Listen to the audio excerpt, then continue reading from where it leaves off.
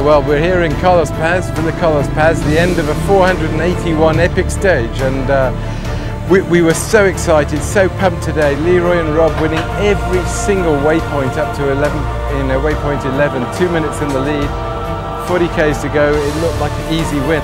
We pushed really hard from the beginning, and obviously we were under threat from Nanny, only 8 minutes behind us, so we were really worried about that. The parade didn't start this morning ahead of us. He had an issue with the car, so we had a nice dust gap, and we pushed on the whole stage. We saw Janelle close to us often, so we thought, we go nice.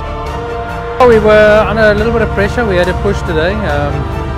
Irvinen was only 5 minutes behind us, so we lost about 55 seconds, but that's not due to driving, that's just because we caught Nanny's dust after about 250 k's, and we sat in his dust for more than 200 kilometers. Just kept the pace, no issues with the car, and when we got right near the end, about 40 k's, we caught Janelle's dust and backed off a little bit, and unfortunately one of the corners tightened up quite badly, and we went off the road and got stuck there for 1.5 minutes, so we very unlucky.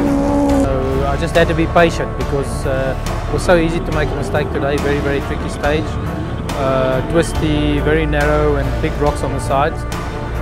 So we just did what we had to do, and at the end of the day, pretty good match. Look, that was definitely one of the unfortunate ones today. We got to the end and we saw third place at the end, and we got to the finish, and everyone came congratulating us, saying we won, and I said no, we finished third. He said no, you're winning the whole way. So look, it's just one of those things. The time will come.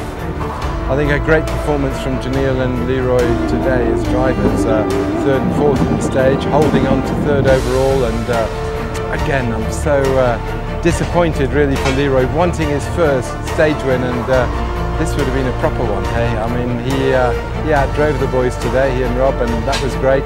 And Janelle said, he would have been there as well if he hadn't caught Nanny.